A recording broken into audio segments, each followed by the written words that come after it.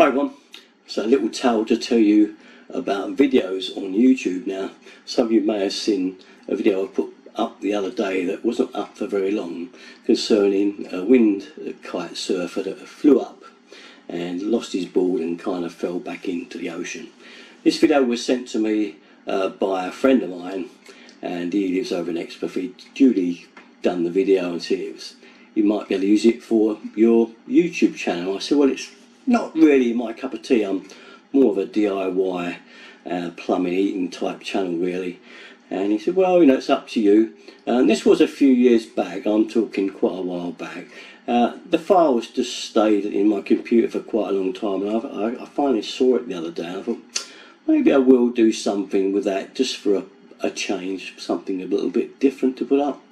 So I duly spent a long time cutting and editing it and getting it all together, getting a bit of music on there and making it look good. It was only 20-30 seconds long, so I thought, Julie, I'll stick it up. So put it on YouTube the other day, and what I didn't know was that the friend of mine who sent me this video had also put it on Facebook, and someone had downloaded it from Facebook, claimed it as their own and put it up on their own YouTube channel saying it was theirs.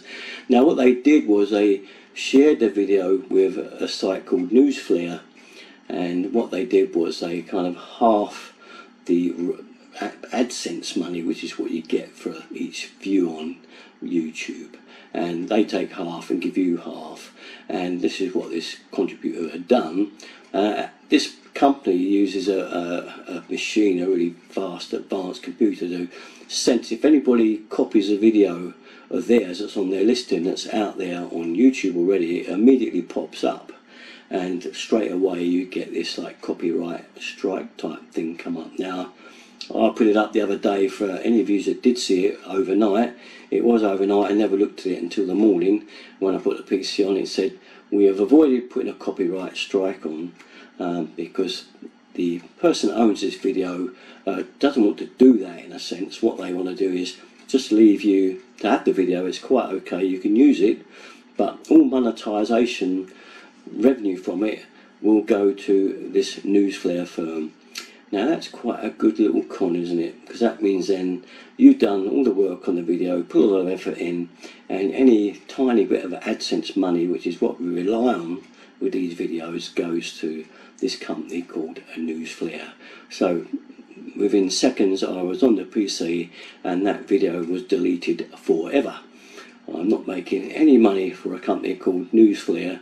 But what I want to point out to you is that be very careful now in future, and I will be now in future. There will only ever be my own videos that I put up, because I narrowly missed a copyright strike there, so it was a close call really. So just one for all you that are doing videos on YouTube.